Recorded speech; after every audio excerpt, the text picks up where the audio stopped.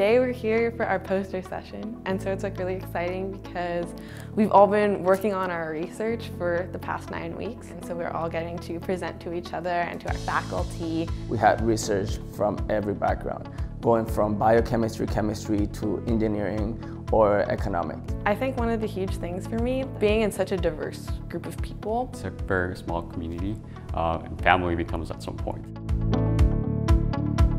I think that the summer, for me, has given me the confidence to research, and it's given me the confidence to apply to the big schools and to kind of give myself a shot. The research project that I'm doing is how we can incentivize research and development in Canada. The first part of the project, we created a calculator, and we can tell a corporation how much they're actually spending on research and development. In the second half, we're looking at the grant funding programs. Are they looking into women entrepreneurship? Do they want SMEs, small and medium-sized entrepreneurs? A lack of information and a lack of resources is a huge barrier for a lot of people coming into academia. And so I'm really excited to be a professor as a woman of color, providing those resources, especially to women and especially to people of color and minoritized groups. For this summer, I hadn't really had a large robotics project, and it really opened my eyes to different tips and tricks in the robotics design process. My research project was building a reduced scale version of a mantis bot. It's supposed to be used to test algorithms, so we don't have to worry about the safety of a user during the testing. I was responsible for designing and machining a 2 degree of freedom limb. Seeing my design come to life was really fun.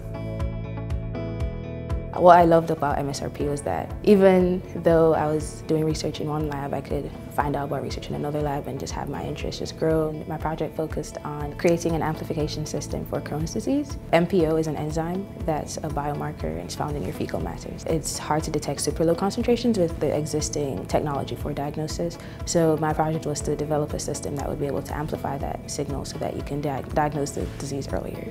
That's kind of been my theme for the summer, that you have to keep trying, you have to keep persevering. And one of the reasons I do want to go on to become a professor so that we can provide that representation for aspiring young Black engineers. I just feel changed. Enlightened. I feel kind of cool.